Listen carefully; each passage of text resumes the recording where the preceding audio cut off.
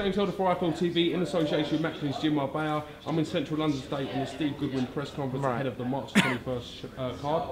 With me, I've got Michael the Look Lomax. What's happening, Michael? Not much, just doing all the press conferences and just getting ready for the fight. 3 weeks to go, looking forward to it. Weight's going well, training's going well. But the other bit I'm looking forward to is actually retiring after this as well. This is going to be your last one. You've officially 110%. I've said to myself, I'm getting older myself because I've got other things I want, other adventures in life I want to do. Yeah. So for myself, this is a good crowd-pleasing fight to retire on. I don't slag anyone off and I don't have any bad vibes about anyone apart from this guy I'm fighting. Where does the animosity between you and Chad Symonds come from? Do you know what? He just slags me off because I beat him, understandable, but obviously little man syndrome, and look, I've got the goss on him because this is the real reason why I've got to find a problem. Because really, can you see that, guys? Good luck, yeah.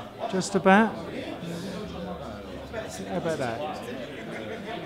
Shirley Symonds. He's not going to like this. Well, look, don't dress up like a bird then. Easy as.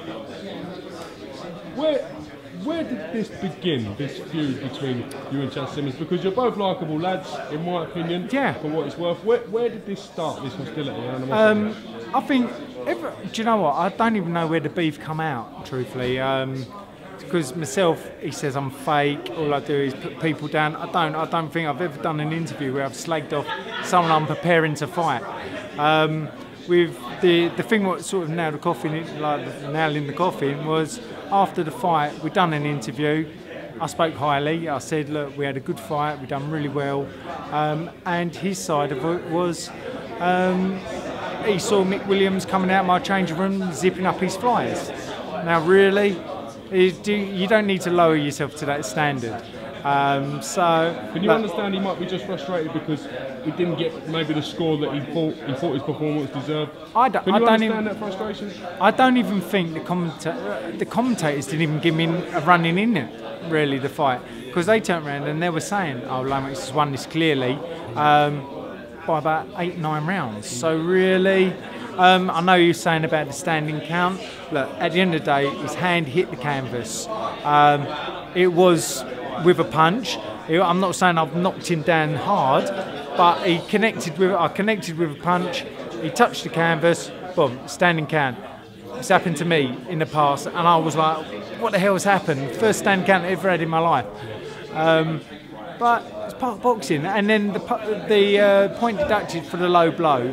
I did take a number of low shots that night. What do you say to the fact that you said in the press conference that the referee seemed to be influenced by yourself and your team? What is your take on that? I think that's just to get him up for the fight, really. He wants an excuse. Look, I've gave him the chance to fight me again. Like I said, I could have had an easy fight, but I've chose a crowd-pleasing fight to retire on. Not many people would take a risk by having such an adventurous fighter, but I know he's going to come. He's got good supporters. I've already done, with 3 weeks left to go, over 200 tickets, so my support is going to be immense there.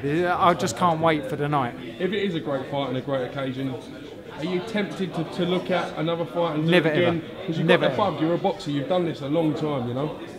Like I said, I think the last time we had an interview, I've done it 28 years now, 136 amateur and pro fights, 22 losses, challenged for the British, challenged for the Commonwealth, won prize fighter, won the International Masters, won the British Masters Silver.